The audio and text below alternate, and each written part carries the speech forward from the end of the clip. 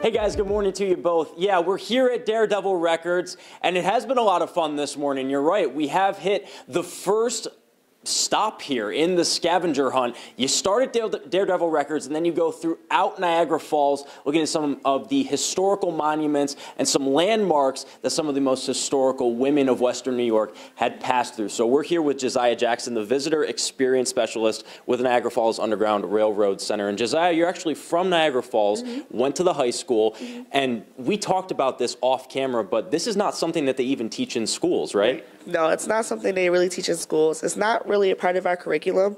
Like I said off camera, it's really like an elective that you can take, but I feel like it should be kind of pushed on our kids because they don't know this history. So.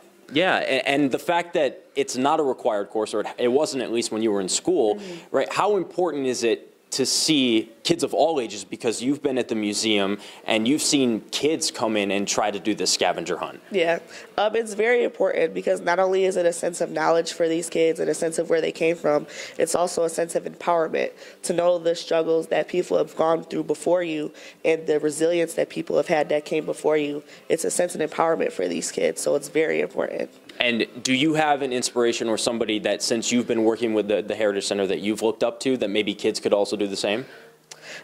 Inspiration specifically to the Heritage Center, I would say just my colleagues in general. I've been there since I was a teenager, so they've definitely gave me that empowerment and that knowledge to move forward, and that's definitely helped me be more resilient in the steps and the stride that I take. So, awesome. Yeah.